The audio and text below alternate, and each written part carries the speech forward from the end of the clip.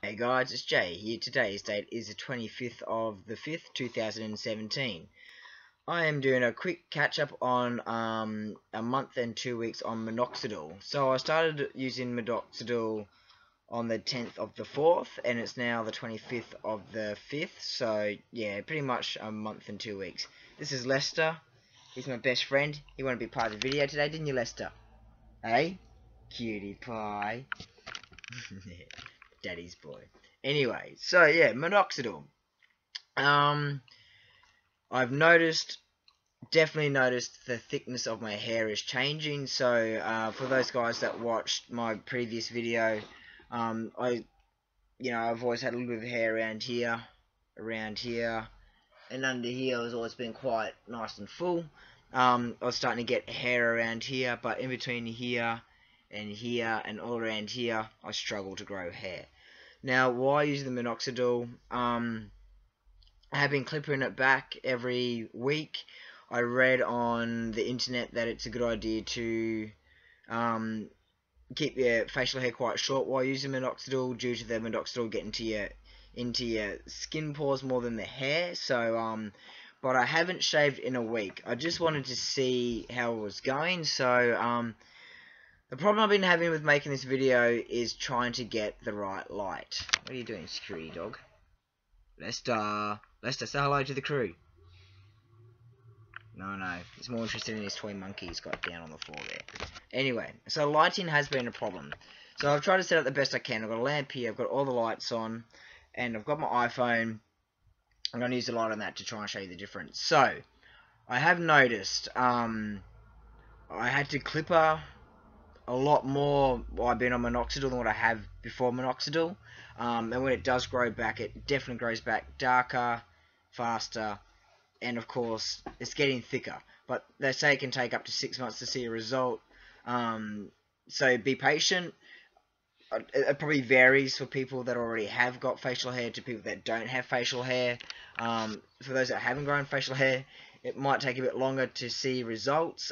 Also, don't forget I'm on testosterone, I'm trans, so they say that sometimes trans men can have better hair growth than cis men. So it's just luck of the draw, but be patient with it. So let's see if I can get the lighting right.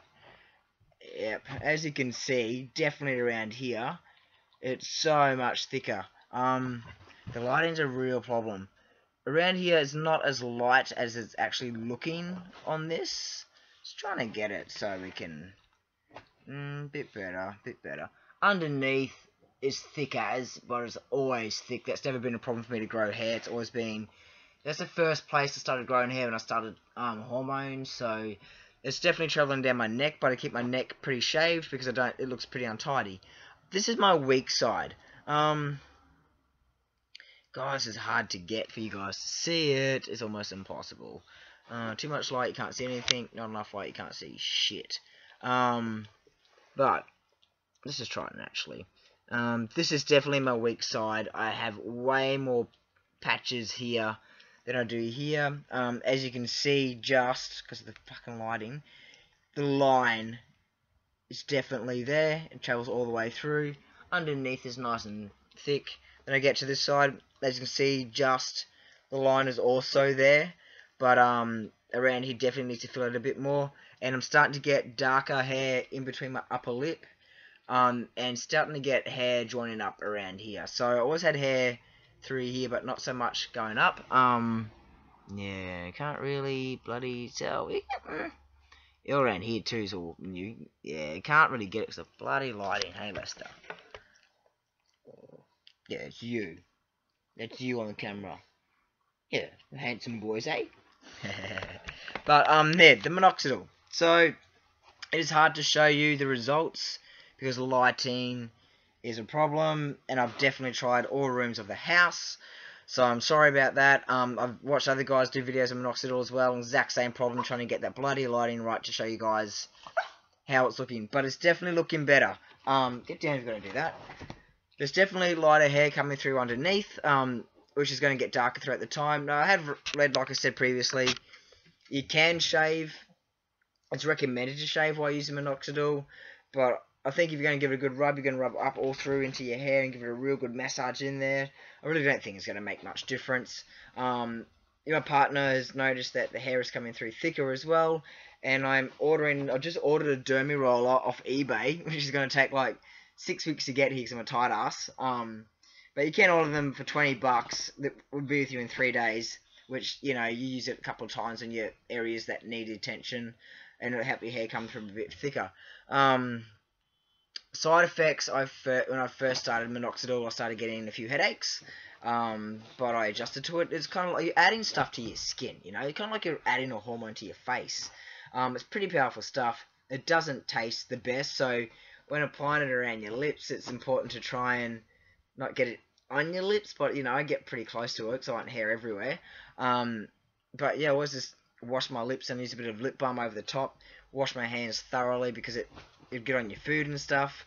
I get a bit dry around here because I don't moisturize around my facial hair because of the Minoxidil. If you're going to use a moisturizer and then Minoxidil, it's not going to seep in as much. Moisturizer blocks your pores. So, yeah, I think I've missed like 1 or 2 treatments. So, Minoxidil is twice a day, morning and night. You can get it from Chemist Warehouse for about, I think it was about 48 or 58 for 2 months supply, but I got mine off eBay for $30 from Australia, and it arrived in 3 days. It came with this little thingy-majig here, which I have noticed over the month and a half that it's starting to corrode. It's only plastic. It does come with the 1 ml line on it because you're only meant to use 1 ml per application, so 2 ml a day, 1 ml in the morning, 1 ml at night.